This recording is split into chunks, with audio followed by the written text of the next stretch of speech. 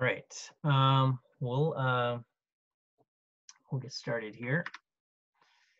So it's week 6. It's Monday, and I hope you guys are doing okay. Thank you to everybody who responded to the kind of the mid-survey or mid-quarter questionnaire. I appreciate your responses.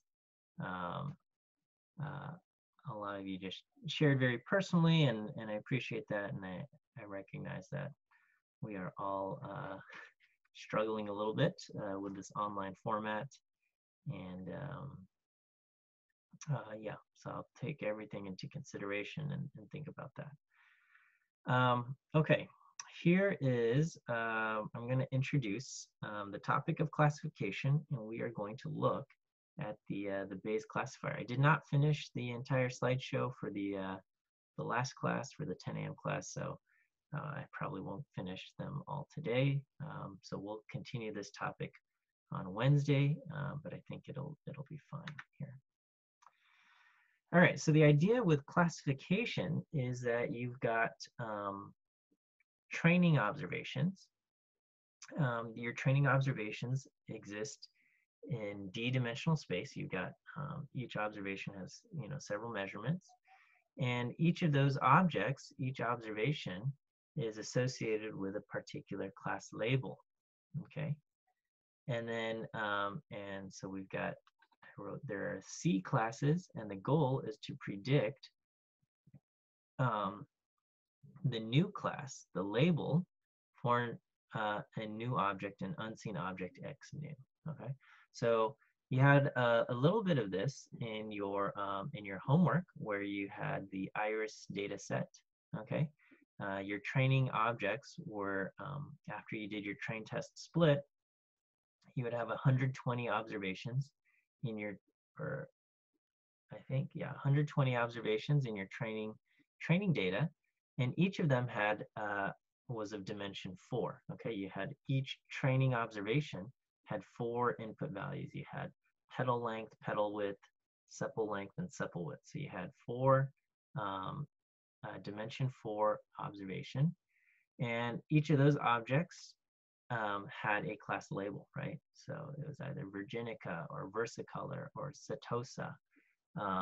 So you had these, you had a label, you had 3 labels, and the goal was, when you came across a new data point, okay, you have a new data point. Here's a new flower, its petal length is 8, its petal width is 4, its sepal length is 3, and its sepal length is, or sepal width is 2, or I don't know, I'm making up numbers here. And given those 4 numbers, what do you predict it is? Do you predict that it's Setosa, or do you predict that it's Virginica? Okay, and that's what we're trying to do. We're trying to do classification here. Okay, and so it's important to note that our class labels are integers. We write them as 1, 2, 3, etc. But they are, you have to treat them as categories. It would be wrong to say class label 2 is bigger than class label 1, or try to make a prediction of class label 2.5. That's just not going to work. Okay. So today we're going to look at one classification method called the Bayes classifier. Okay, and the Bayes classifier, it's called that because it uses Bayes' rule to find the probability that an observation belongs to a certain class. Okay, the Bayes classifier is a probabilistic classifier in that it returns a probability that, observation, your new observation is this class, or your observation is this class. So it's going to return a probability. It's similar to logistic regression in that it's probabilistic, okay? Except logistic regression can only return,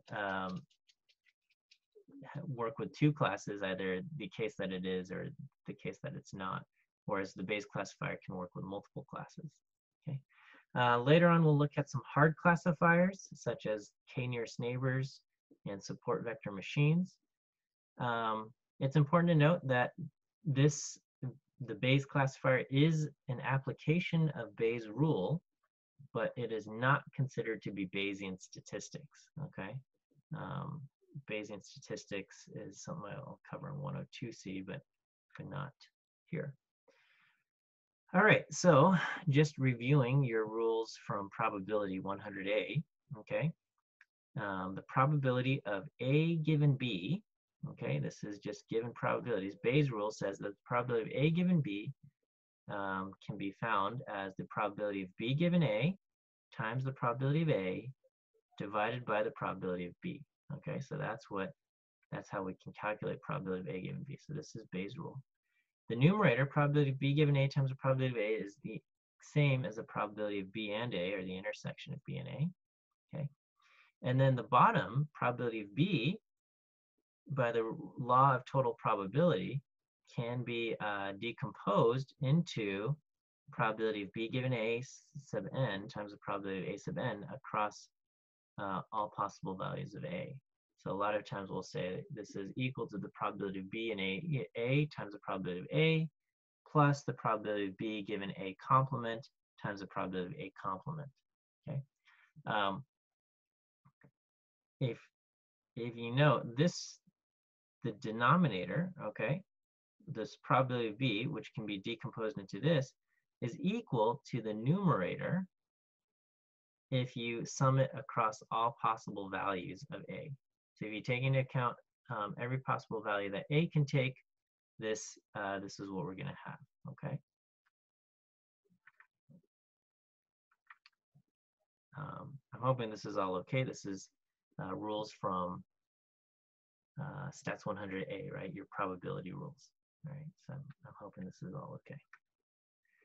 All right, this is what we want to do. We want to get the probability, okay, T nu equals C. This is the probability, so this is the, I'm sorry, this is the probability we want.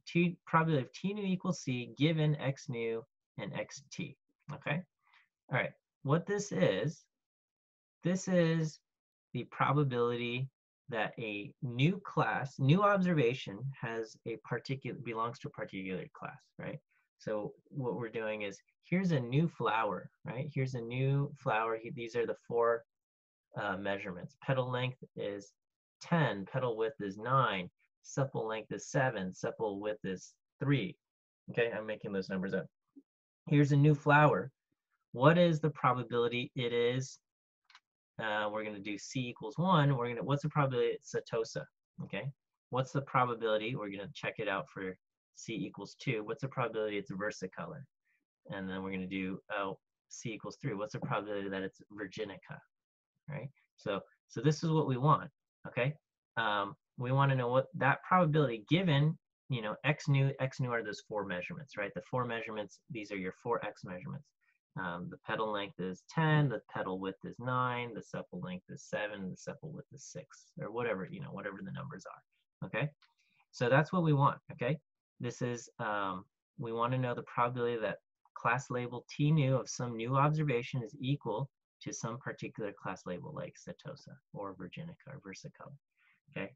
And then the values are in the input vector X nu, okay? And we have all the values in the training data X and all the values in the all the labels in the training data T. Okay, so this is, we're going to train our model using the training data and then and everything here. Okay, so if I apply Bayes' rule, oh wait, hang on, before I do that, we keep in mind that these are probabilities, so just the regular old probability rules are applied. Probability has to be between 0 and 1. And then if you add up the probabilities across all possible classes, that's going to have to add up to 1, right? So if there's 3 classes, A, B, C, or in the case of the flowers, setosa, virginica, versicolor, the 3 probabilities have to add up to 1, right? So if it's setosa with probability 0.19, or class A with probability 0.19, and class B with probability 0.8, and class C probability 0.01, those 3 numbers have to add up to 1, okay? Because it's got to be one of those 3 classes, and so that's got to add up to 1 because it's those cover all the possibilities. All right. Again, this is the probability that we want. T new given T new equals C given X new, right? That's what we want. This, and we're going to apply Bayes' rule. Bayes' rule is A given B is equal to the probability of B given A times the probability of A divided by the probability of B. Okay, so this is going to be probability of T new equals C given X new and XT.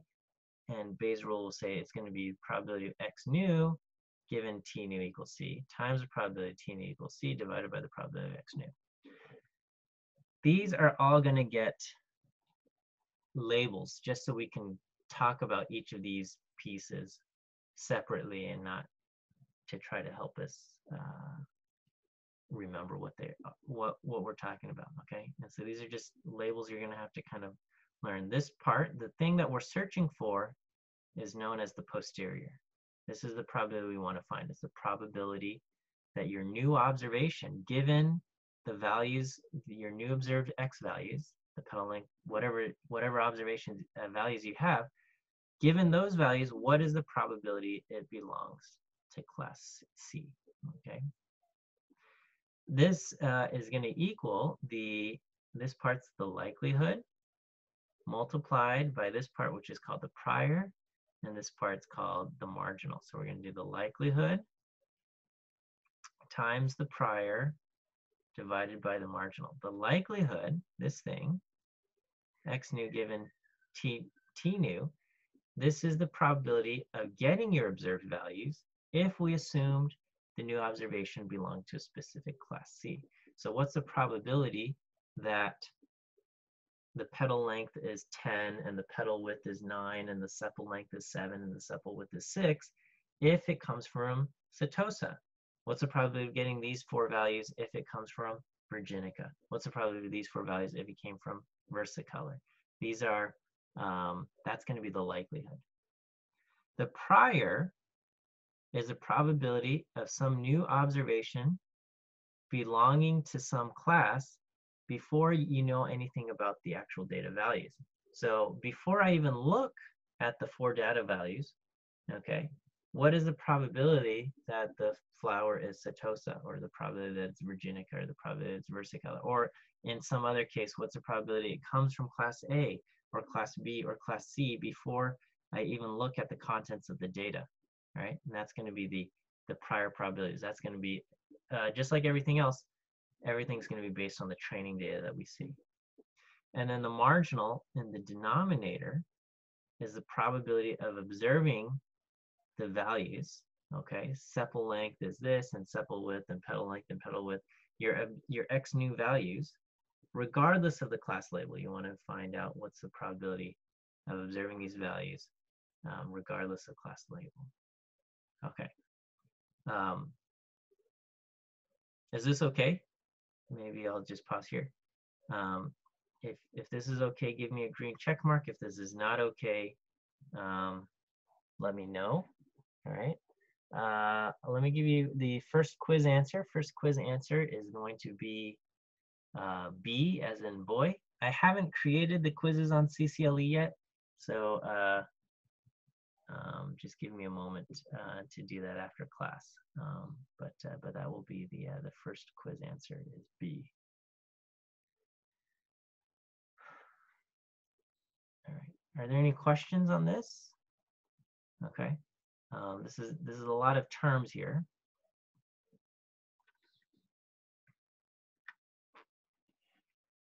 Okay. When we do this, what we're going to do is we're going to expand the denominator. Okay, we're going to apply the law of total probability, and we're going to take advantage that all of the probabilities have to add up to 1 across all possible classes. And so the denominator is going to be equal to the sum of the numerator across all possible classes. So we're going to take this numerator, and we're going to look at every single possibility, okay? And then we're going to add them all up, okay? So we're going to say the probability of this numerator, sum of the numerator across all possible classes. So we're going to have probability of X new given T new times the probability of T new. We're going to do that for class 1. Then we're going to do it again for class 2. we're going to do it again for class 3, or however many classes you have, you're going to multiply them all and you're going to add them all up. Okay. You can think of it as kind of a scaling factor, right? So if A is 0.1, B is 0.2, and C is 0.3, okay, if the numerator for class A is 0.1 and B, the numerator is 0.2 and C is 0.3, those add up to 0.6, and then so you're going to divide everything by 0.6 so that the probabilities in total will all add up to 1. All right, so I'm going to do a simple example, and this will kind of establish the base classifier. And we're going to do this just for a kind of a univariate case, and then we'll expand it to kind of a multivariate Gaussian, and then we'll run out of time. So we're going to start off here, and we're going to just say, this is a completely contrived example, but we're going to say you decide to go online and you say, I'm going to buy a whole bunch of marbles, and I want them to come in little bags, and you buy 25 pouches, okay? 25 pouches of marbles, and from some company, okay? And then when you arrive, the pouches, they come with labels, and they go, oh, this pouch came from factory A. And then you got a different pouch, and you say, oh, this pouch came from factory B. And it turns out there's 3 different factories, okay? And then out of the 25 pouches you buy, 24 of them are labeled, and then 1 of them is not, okay? And what we want to do is we want to try to guess which factory did this pouch come from, right? Okay. In your shipment, half of the bags, the ones that are labeled, there's 24 that are labeled with the factory, half of them come from factory A. 12 out of 24 come from A. A fourth of them come from factory B, 6 out of 24, and a fourth of them come from factory C, okay? So half came from A, a quarter came from B, and a quarter came from C, and then 1 is unlabeled, and we're going to try to guess what factory it came from. So I looked for a picture of pouches, and this is what we have. So we got 25 pouches, 24 of them are labeled. They are the training data, and then 1 is not labeled. This is going to be our test case. And we want to know, based on everything else we see in the training data, we want to know which group or which factory did this test case come from. So what we do is we go through every single one of these pouches, okay? And we say, okay, for all the pouches that came from factory A, all right, we go in and we look at the marbles. And for factory A pouches, 60% of the marbles are red, okay? And then you go through all the pouches for factory B, and then you look at them and you say, okay, well, for the pouches that came from factory B, half of them are red. And then you do the same thing for factory C, and you say 40% are red, okay? So we got 60% red, 50% red, and 40% red. Okay, A is 60, B is 50%, and C is 40%. Okay, now we don't know the exact proportions at the factory, right? So as far as we know, the factories could all be producing 50% red, 50% blue, but when they filled our pouches, because of random error, we got something different. Or it could be that, factory A is, we don't know, but we're going to just assume that each factory uses a kind of a Bernoulli binomial process to fill them, that each marble that drops in is independently and randomly selected. And we're going to just go ahead and assume that our maximum likelihood estimates, we're going to say because in all of the pouches that came from factory A, 60% of our marbles are red, we're going to assume that factory A makes 60% red marbles, okay? Maybe that's not a good assumption. Maybe it's a little dangerous, but that's what we're going to assume. We're going to just say, because in my training data, 60% of my marbles are red for when they came from factory A, we're going to assume factory A makes 60% red. And then we're going to say, because in my training data, 50% of my marbles, for the marbles that come from factory B, 50% of them are red. We're going to assume that factory B makes 50% red marbles. Okay, and so we're going to, so our summary stats are also going to be our maximum likelihood estimates of the filling proportions based on the training data we observed. Right? Does that kind of make sense there? We're just using what we observed in our data. We're going to just say, all right, for factory A, 60% of the marbles I saw were red. I'm going to just assume factory A makes 60% red marbles. Okay, a little bit dangerous, but it seems reasonable also, right? It's a big assumption, but it also seems reasonable. All right, so we're going to take that and we're going to calculate the likelihood of our new test case, right? So I open up the test case. I open it up. I dump out the marbles. Okay, there's 20 marbles, and half of them, 10 out of the 20, are red, right? And so we say, okay, which factory did this bag come from, all right? Factory A makes 60% red. Factory B makes 50% red. Factory C makes 40% red, okay? And when I open up my bag, I got 50% red. 10 are red out of 20 marbles. So which factory did this come from? Okay, well, we're going to calculate the likelihood. Okay, the likelihood is the probability of getting your observed data. Okay, what's the probability of getting 10 red marbles if we assume it belongs to a specific class? Okay, so the likelihood it came from factory A is, what's the probability I get 10 red marbles if the proportion of red is 0.6. So we're going to do the binomial. We're going to do 20 choose 10, 0.6 to the 10, 0.4 to the 10. And then for factory B is, what's the probability of getting 10 red marbles if the filling proportion is 50% red, right? Factory B is 50% red. So we're going to do 20 choose 10, 0.5 to the 10, 0.5 to the 10. And then factory C is going to be, what's the probability of getting 10 red marbles if factory C is 40% red? So we do 20 choose 10, 0.4 to the 10, 0.6 to the 10, okay? And so based on the likelihoods, factory B has the highest likelihood, which makes sense, right? Factory B is 50% red, and I observed 50% red. So based on the likelihood alone, factory B has the highest likelihood, okay? Factory A and factory C are coincidentally equal because of, 0.6 and 0.4 and 2010, they're all kind of symmetric there. Here, we also want to incorporate the prior probabilities, okay? So before I opened up the bag, if somebody asked me, hey, don't look at what's inside the bag yet, but which factory do you think it came from, okay? What factory did this bag come from?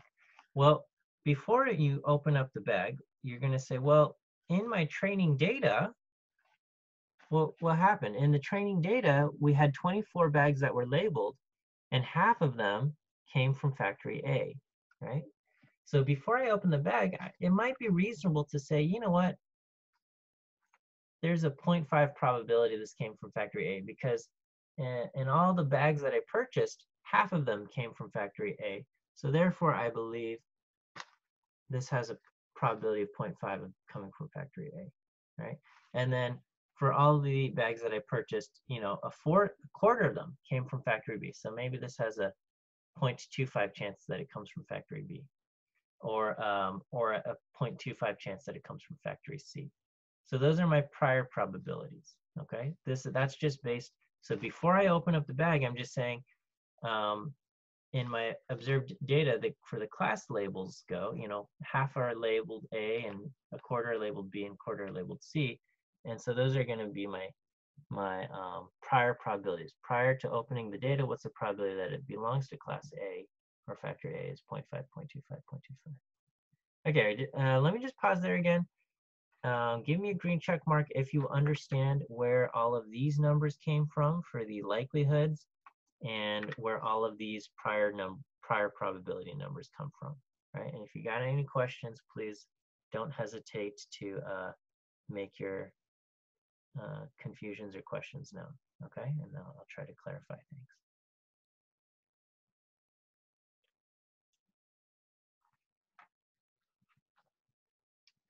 All right, okay. So, okay, most of you are giving me green check marks, so that's good. And those of you who aren't responding, I hope it all makes sense. Okay, so I'm gonna keep going. So we got the likelihood, we got the prior, okay? And so the likelihood multiplied by the prior is going to be our numerator, okay? So this is the likelihood, the probability of getting the observed value x, in this case 10 red out of 20 marbles, that's the observed values in x, given that it comes from some class, factory A or factory B or factory C. And then we multiplied it by the prior probabilities, okay? And so here, this is the likelihood, this is the binomial. We multiply it by 0.5 for class A. Here's the binomial probability, 20 choose 10, blah, blah, blah, multiplied by the prior probability for class B, okay, 0.25. And then the binomial probability multiplied by the prior probability of 0.25 here, okay? And so this is the value of the numerator, okay?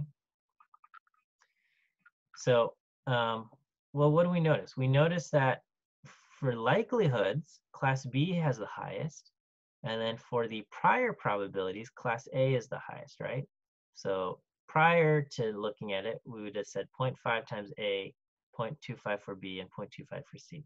From the likelihood alone, class B is the highest, 0.176. It's a little bit lower, 0.117 and 0.117. And so we multiply those two together and we get these numbers, okay? 0.058 is A, which is the highest, 0.044, which is next for B, and 0.029, okay? And then basically what we're gonna do is we're gonna take each of these values and we're gonna scale accordingly, okay? And so we're gonna add up all of the numerator values. So this is the numerator value calculated across all three classes, and we're gonna add them up. So we're gonna take those three numbers and we're gonna add them up, and this is gonna form our denominator. And this will basically scale everything so that the results will add up to 1, okay? So we're gonna so our denominator is just take the numerators and add them up, okay? And you take the three numerator values, okay, the new value of the numerator across all three classes, you get 0.1319. And basically I take class A and I divide by that number, 0.1319, okay? So the total probability, the posterior probability, which is what we're going for, is, we apply Bayes' rule. And so the probability that it belongs to class A, given the data that we saw, 10 red out of 20, is going to equal the probability, the likelihood of getting 10 red if class A is probability 0.6, and prior probability of factory A is 12 out of 24, or 0.5.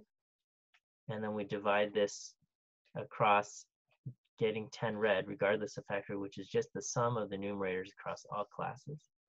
Okay, and when I do that, I get 0.444, okay, something around 0.444. I do this for class B and class C. I take my class B numerator divided by the sum of all the numerators, and I get 0.334. And then for class C, I get something around 0.222. Okay, so it's interesting, all right? If we were to look only at the likelihoods, right? So our data that we saw was half red, 0.5 red. And if we took that into consideration only, we would have picked factory B, because factory B is 0.5 red, whereas factory A is 0.6 and factory C is 0.4. So those are a little bit less likely to produce half red, okay? But then if you take in the prior probabilities, the prior probabilities said A is most likely because out of the 24 bags, 12 of them were red, so A is most likely. And B is not as much likely because out of the 24 bags, only 6 of them came from factory B. But then, well, what happens is when you combine them, okay, the high prior probability of factory A kind of combines with the likelihood, and then you do the same for factory B and factory C, and the overall outcomes is that factory A is the most probable at 0.44, which is a little bit lower than its prior probability. Before looking at the bag, it was 50% red probability. After opening up the bag and seeing it was only 50.5 red, lowered that probability down to 0.44. Okay. Prior to looking at the bag, class B had a probability of only 1 out of 4, 6 out of 24 here, 1 out of 4. But then after opening it up, and we see that the bag was 50% red, which matches what factory B produces, this probability goes up to 0.33. Okay. And then factory C, which used to be 0.25 probability, after opening up the bag, its probability goes down a little bit to 0.22. So that's how we do those calculations. Okay. There were some big assumptions that we made. Okay. The two biggest assumptions were that the MLE estimates from our training data, we just applied to the factories. We said, you know, when I received my bags, okay, and I opened up all the factory A bags, 60% of the marbles were red. Therefore, I'm assuming the factory makes 60% red marbles. Is that a good assumption? It's a reasonable assumption. It's reasonable, but that it's also a big assumption, right? Because the marbles that you see are just a random sample, right? And we know that random samples are subject to variance, and so it's possible that factory A has a higher proportion red or lower proportion red. Right now, we're just saying because in my data, 60% of the marbles are red when they came from factory A, we're going to assume factory A produces 60% red marbles, and we did that for all the factories. So that's a big assumption, okay? We assumed our MLE estimates are the proportions that apply to the populations. Okay, and then the other big assumption was that in my training data, half of the bags came from factory A, and therefore I said for the prior probabilities, there's a prior probability that it comes from factory A with probability 0.5. Okay, also a big assumption. Okay. You might have domain-specific knowledge, right? You might have knowledge of the system and the process, and you might say, well, I know that factories A, B, and C each produce annually the same number of bags, okay? And so overall, the probability that it comes from A or B or C is just 1/3, okay? Maybe you know that, okay? We don't know that, right? So we did, I think, a reasonable assumption, which says, you know, for the data that I observed, half of the bags came from factory A, therefore I'm going to assume factory A produces half the bags, okay? Again, that's a big assumption, but it's a reasonable one.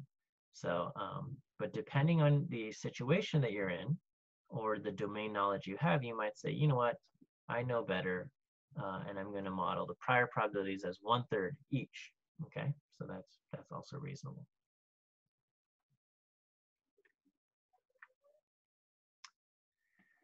So let me do the same example, but we're going to just say, let's say we had a different test case, okay? So we have a new test case, all right? So this time, when I open up the bag, out of 20 marbles, only 6 of them are red, okay? So only 30% of this new test case is red. So which factory did this one come from, okay? Well, for this, we can calculate the likelihood multiplied by the prior. So we're going to use the same prior probabilities. So we're going to say factory A has prior probability of 0.5 and factory B prior probability of 0.25 and 0.25 for factory C. But then when we apply the likelihoods, we can see this is where it makes a difference. We can say if it came from factory A has a probability of being 0.6 red. Okay, and my bag ended up only being 0.3 red. Only 6 out of the 20 marbles ended up red. So, you know, how often is that going to happen? It's not going to happen very often. Excuse me. It's possible, but it's not going to happen very often, right? Whereas factory C produces red marbles with a probability of 0.4, okay? So the fact that I only got 6 out of 20 being red, okay, proportion of 0.3, that doesn't seem all that unreasonable, right? It doesn't seem all that unlikely. So if you tell me that, you know, by random chance we would expect around 8 red marbles and we only got 6 this time, we'd go, okay, yeah, we're a little shy, but it's not that weird, right? So based on the likelihoods, factory C becomes a lot more likely when we do 22 to the 6, 0.4 to the 6, and 0.6 to the 14, okay? So when you do that, you see class A has the lowest probability of 0.00. This is not a probability, this is the numerator, the likelihood times the prior. And so, but that comes in the lowest at 0.002, and then class C is the highest at 0.03. So we add all of these up, we add up the numerators, this value, and this value, which is here, here, and here. We add up the numerator across all possible values, and we get what we're going to use for the denominator. And so when we do that, class A has a probability of around 5 or 6%, and class C has a probability of around 72, 73%, 73%. And so we could see in this case, because the data that I look at inside the pouch is very unlike what class A should be. Class A says it should be 60% red, and my pouch is only 30% red.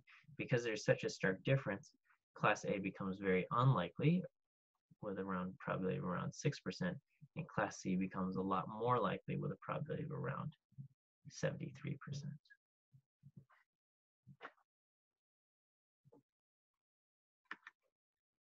Okay, and so this this sums all of that up. Is that okay? All right, let me introduce the mixtures of multivariate Gaussians, and then we're going to run out of time, but we'll start here, and then we'll finish this up on Wednesday. Okay, so the multivariate normal distribution looks like this. Okay, this is the PDF of the multivariate normal distribution, and there's actually a lot of overlap between. It's very similar. So here is the normal distribution PDF, okay? And if you look at the normal distribution PDF and the multivariate normal PDF, they're quite similar. I've got 1 over root 2 pi, and here in d dimensions, you're going to have 1 over 2 pi raised to the d over 2. So if d is 1, you're going to have 1 over square root 2 pi. And then for d being other values, it's going to take on, it's going to be d over root 2. Here we've got the standard deviation sigma, which is also equal to the square root of the variance. And here basically I have the square root of the determinants of the variance here, okay? And that goes right here. And then I have e raised to, for the normal, I've got e raised to the -1/2 x minus mu over sigma quantity squared. And for the multivariate normal, I got e raised to the -1/2, and then pretty much the equivalent of x minus mu over sigma squared. I've got x minus mu transpose x minus mu, which is pretty much x minus mu squared, okay, for in vector form. And then divide by basically 6 sigma squared is going to be, we're multiplying by the inverse of the sigma matrix, okay? So lots of parallels there. In this case, your x is a vector in d-dimensional space, okay? And mu is a vector of means, okay? It's also going to be a length d vector, and each component in there is going to be the mean of element x sub d, okay? The variance sigma is a d by d variance covariance matrix, okay, of the x variables, okay? If sigma is diagonal, or if all the off-diagonal elements are 0, then the x variables are independent of each other. There's no covariance between them, and the multivariate PDF can actually be factored into the product of univariate Gaussian PDFs. Okay, so that's kind of a neat thing you can do.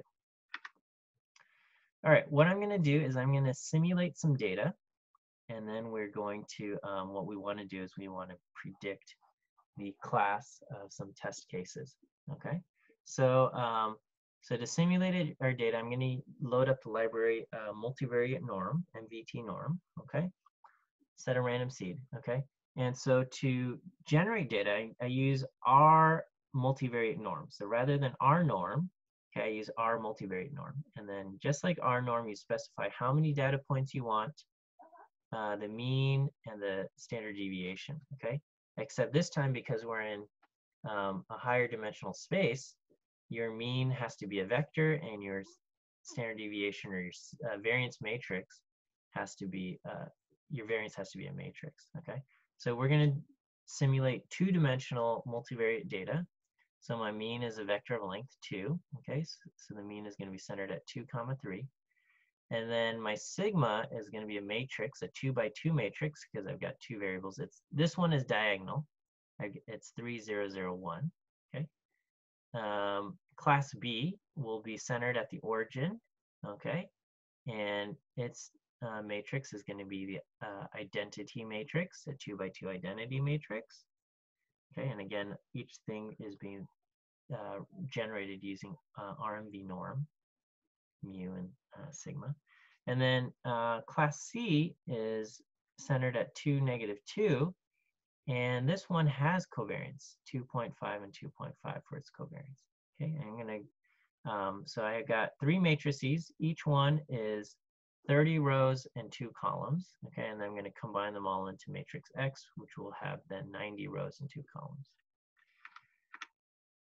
And then here is, this is, I'm going to plot these, okay?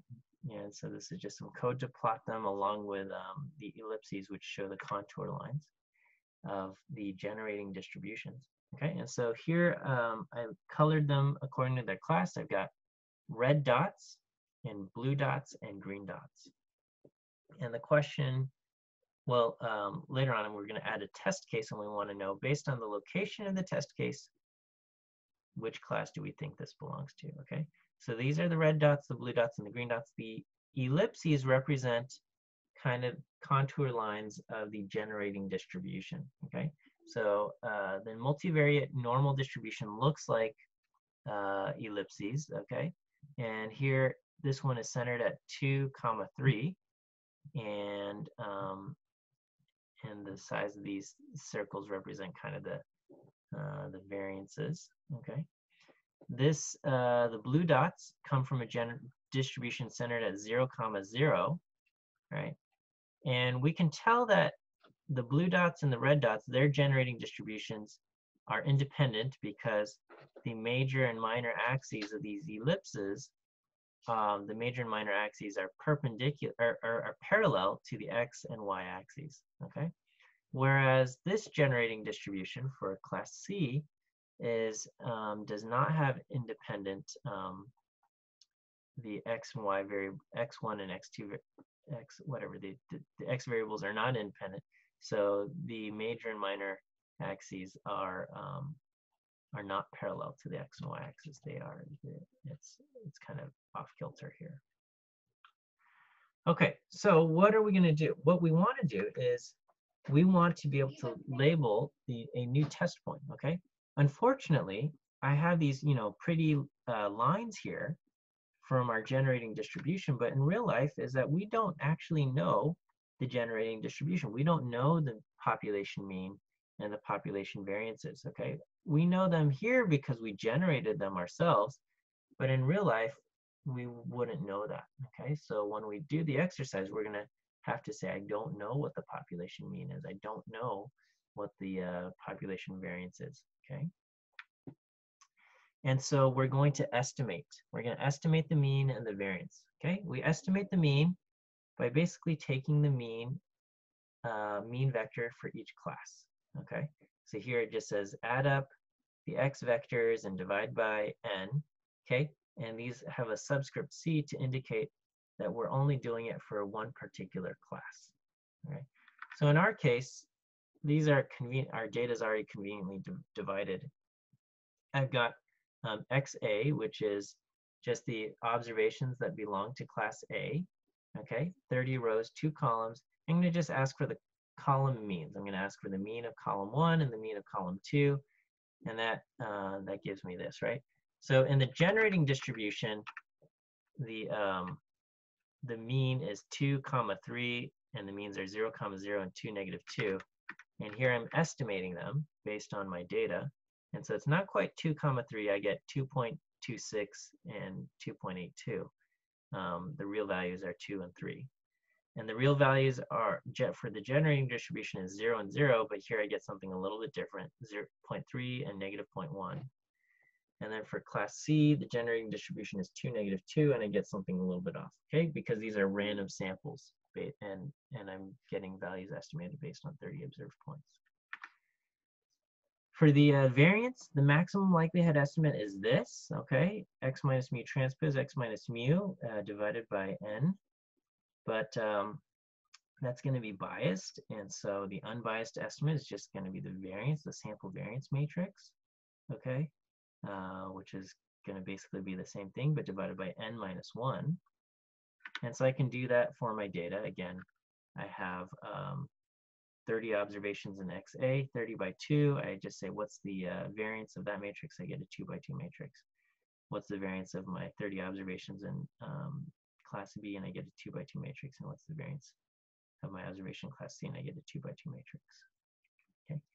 And so if I graph those contour lines, I get these ellipses, okay? Which looks very similar to the previous one, but we notice a few things, right? So here, when I take my sample variance matrix for class A, when we generated them, they all had covariances of 0, but here I'm getting a little bit of covariance, okay? It's not 0, it's a little bit, it's not 0. And so you can see that because the major and minor axes of these ellipses are not parallel to the x and y axis, right? It's not